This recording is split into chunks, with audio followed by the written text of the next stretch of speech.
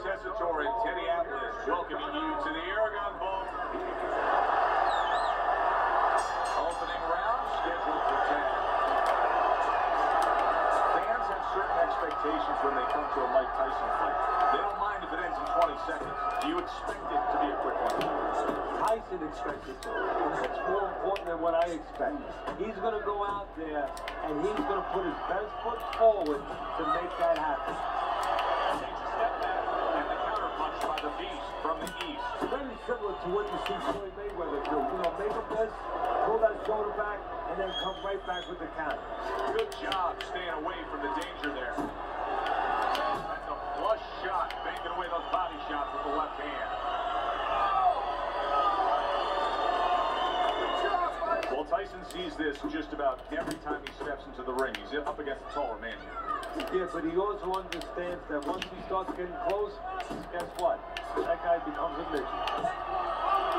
The Beast's jab lands well. Protecting his head well with his guard. Comes right back with some offense of his own. Iron Mike with a big uppercut. Targeting that midsection now with the combo.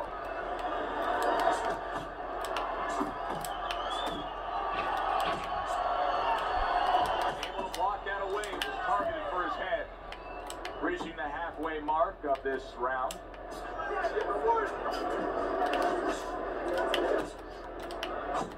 His opponent got away from that uppercut. You see him with the left of the head there?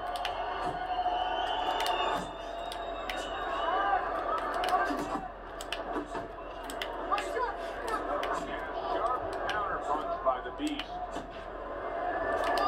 Red hot action to open up this fight. Both men throwing, both men landing. It's been a long time since I see something like this. I think it was in a film library. Watching Hammer and Hank, the great Henry Armstrong. Never took a step backwards, kept going forward. Well-placed jab by the Beast from the East. Tyson's got a bad cut now that's opened up on his cheek. Accurate hook by Mike Tyson.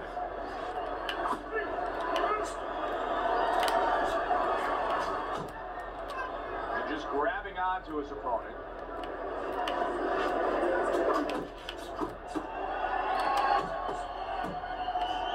The Beast, his right hand scores well.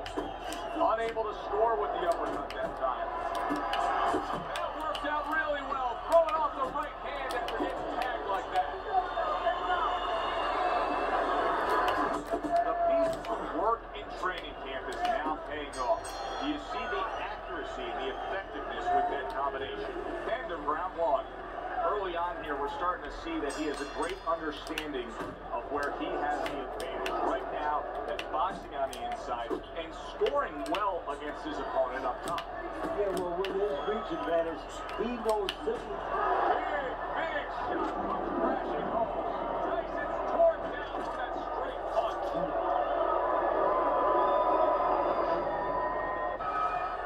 1, 2, 3, 4, 5. So many people point to the downfall of Mike Tyson, but few remember how he would get up off the canvas time and time again in some of those toughest fights. Lands flush with the combination upstairs. Tyson's blocking ability is doing well for him there.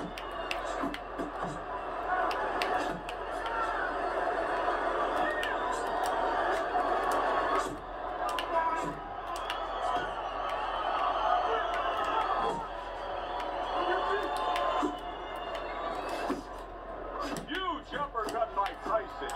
Takes one, gives one. The right hand scores well. Now he ties up there.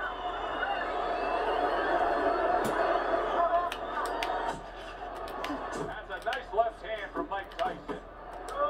He has his target. He lands a straight right. And you see what he can do when he sends that right to the head. Solid straight right hand. Good smooth work by the Beast from the East. That's classic counter punch. And what he did was he pulled that right shoulder back. You know, he just pulled it back, shaped the left shoulder, and then gave the right hand. The Beast is now showing us something that can have a great impact on this fight, Kenny, and that's his ability to counter. Yeah, he's mixing it up a little bit. We know he can lead, we know he can get off first, but now this dimension, serving him well.